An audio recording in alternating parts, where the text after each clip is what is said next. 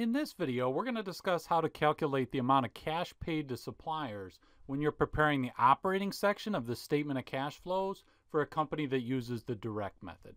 Okay, so cash paid to suppliers is going to be equal to the company's cost of goods sold, which you would get that information from the company's income statement.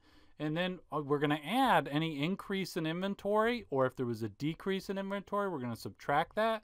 And then we're going to add if there was a decrease in account payable, right? So that decrease in account payable, if you think about it, that means the company's paying off its accounts, right? So that should increase the cash paid to suppliers.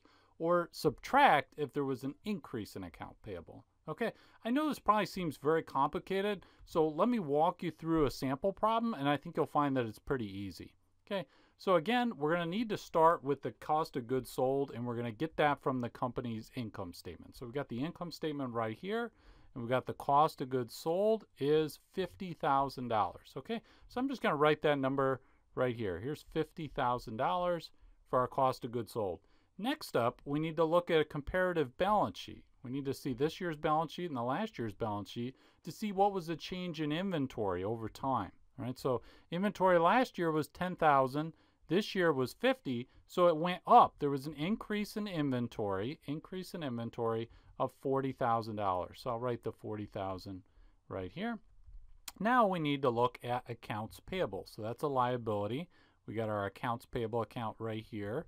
So it went from 10,000 to 30,000. So that's an increase in accounts payable right here of $20,000. So that's going to be subtracted.